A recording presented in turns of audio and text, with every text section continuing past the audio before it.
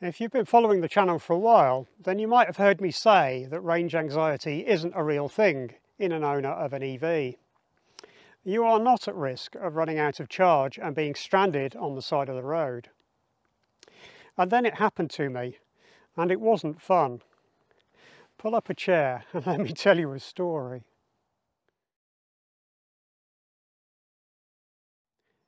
It's no fun when things don't go to plan.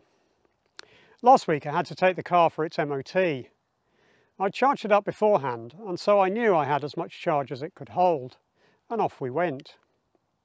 The journey there went fine, and the car passed its MOT. But the people at the MOT station warned me that the battery was getting low, so I started the return trip with some trepidation.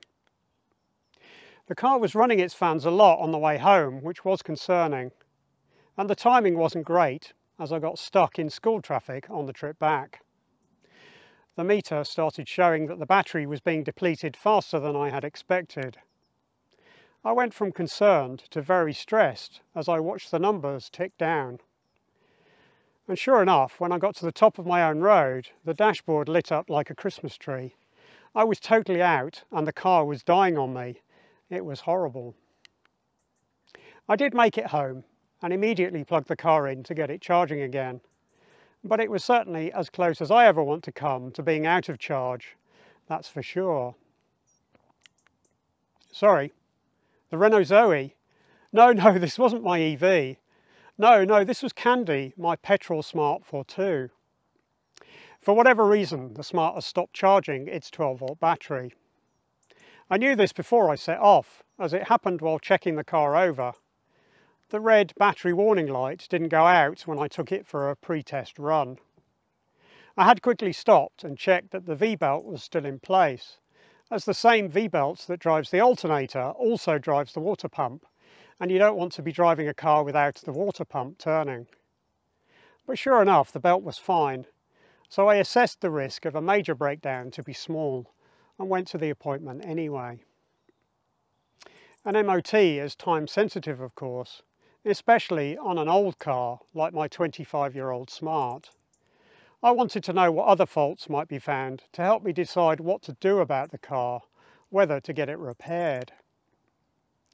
Some years ago I had a fault with another of my Smarts. I'd occasionally turn the key and nothing would happen at all. This went on for a number of months, and to help me diagnose this, my friend Tony had bought me a digital voltmeter that plugs into the cigarette lighter socket, the 12-volt accessory socket.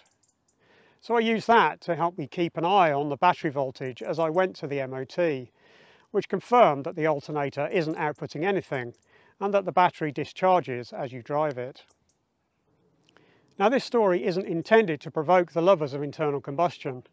After all, this was caused by an extremely rare fault condition. And what's more, the car got me where I needed to go, and back, just. But I did think there were a couple of interesting takeaways from the story that prompted this video. Firstly, I thought it amusing and ironic that I should get range anxiety and it not be in an EV.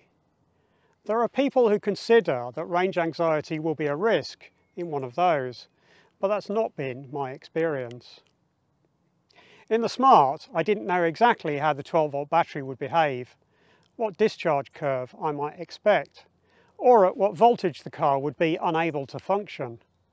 I only had a very simple readout of the voltage of that battery, and it wasn't being translated into time or distance by anything, and that's what caused me anxiety. The experience in an EV is very different.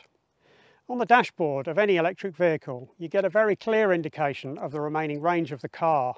You are told how far it can get you. To be fair, it is an estimated range, and I wouldn't be so bold as to trust it exactly. I would always want to get home or to a charger with a few miles of remaining range. But the display is much more useful than the simple voltage readout I had in the Smart.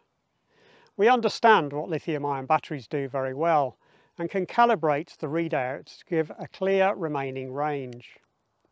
What is more, in a car with a large range to begin with, leaving yourself even a small percentage buffer buys you a lot of spare range.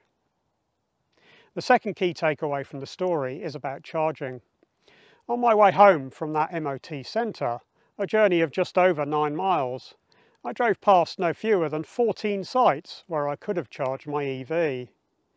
Any one of the 50 connectors at those sites would have allowed me to top up, but sadly none of them could help me in my ICE car. I was suffering a rare fault that our environment is not well configured to cater for, but that's no longer the case for EVs. The final key takeaway from this story might be how difficult it can be to keep old cars running. The transition away from ICE cars is now inevitable, and we all have to be mindful of that. If your plan is to avoid the change by keeping your old ICE car going indefinitely, then I would remind you of my woes with the Smart. Keeping old cars running can be hard, so don't paint yourself into a corner mentally. Change is difficult. We are generally not good at accepting change, especially if we feel it is being forced upon us. But what makes it hard is our fear of the unknown. Sometimes we have to steel ourselves and embrace the reality that change will happen. The more we can educate ourselves about an upcoming change, the less anxiety we will feel. And we should also try to keep in mind that we have experienced change before. Those changes were never quite as bad as we might have feared at first. In summary, range anxiety isn't the reality of owning a modern EV. The cars have a lot of range to begin with. The readout of the remaining range is clear and accurate, and there are now plenty of places for a quick top-up if you ever need one. Thanks very much for joining me. Your questions and comments on this subject are most welcome. Have you ever suffered range anxiety? Is it a problem that is a reality for you? If you've liked the video, then it's a help to me if you click the thumbs up button. And it would also help me achieve my stretch goal for the channel if you would subscribe as well. Thanks.